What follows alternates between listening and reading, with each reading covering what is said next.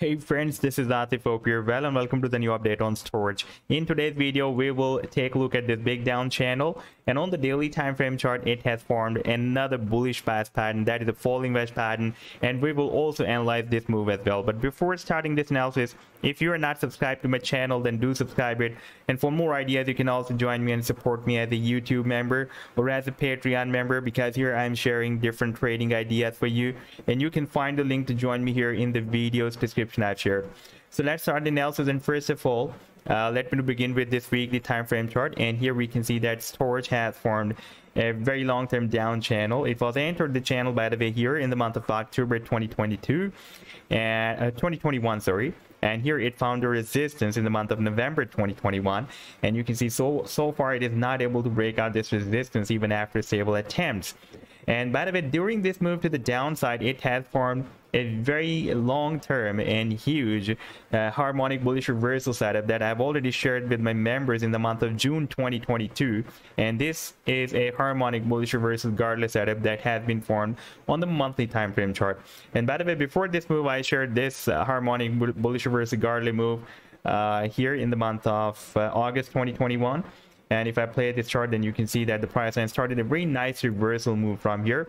And by the way, before this is the important pattern that I want to show you, because right now it is about to start a repetitive move. And this was the major idea that I shared on the weekly time frame chart in the month of July 2021, when we were having this drop from March 2021 up till June to July 2021, and this move formed a harmonic bullish reversal bad move that I shared with my members in the month of July 2021.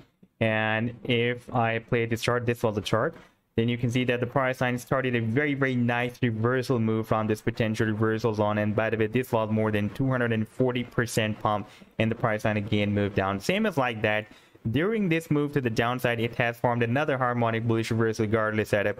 And as per this newly formed regardless setup, our sell target zone can be from $2.09 and goes to $3.23 that I've defined as per the Fibonacci sequence of this cardless move. And after playing this chart, you can see that the price line is still moving inside this potential reversal zone.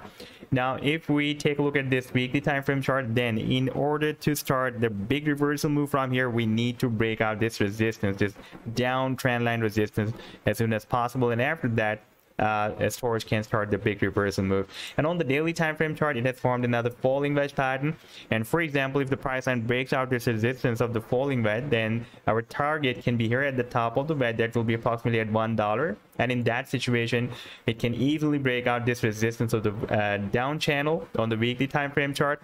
And our target to the upside will be here at the top of the channel.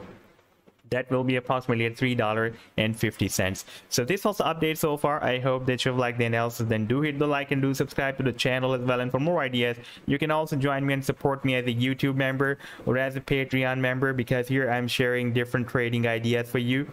And you can find the link to join me here in the video's description I've shared. Take care. Goodbye.